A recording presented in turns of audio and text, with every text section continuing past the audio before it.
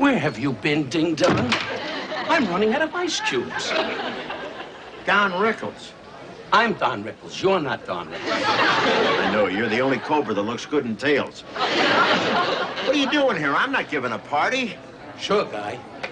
50 hungry comedians just happened to drop by your house to watch Lawrence of Arabia shake the sand out of his jockey shorts. Don, put your tongue in neutral for a minute. Just tell me, did I call you last night? Did I invite you to a party? What's with all the questions? What is this, Hollywood Squares? You asked me to be the butler. Would I wear Eric Blau's old wardrobe on my own? I'm warning you, Bob. You get me steamed, and I'm gonna let the air out of your life-size rubber duck. Say something, you hockey puck. Move your lips. Let me know you're in town. Give me a hint. When did you escape from Wild Kingdom? I gotta find Colonna. Maybe he can clue me in. Oh, get that, will you?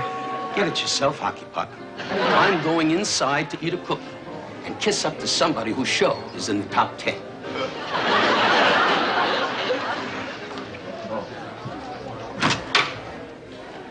Don Knotts. Yeah, it's me.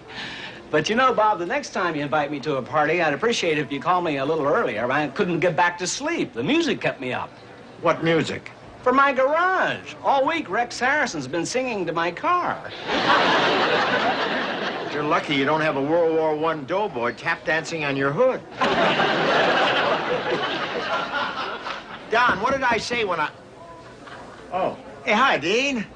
Hey, hi there, Bob. Dean, who invited you to this party? Bob. Oh, cue cards. Hey, what a great idea. I must try that sometime. Dean, tell me exactly what I said when I called you. Well, you better check with the FBI. You know, they're making an album of all my telephone tapes. See you later.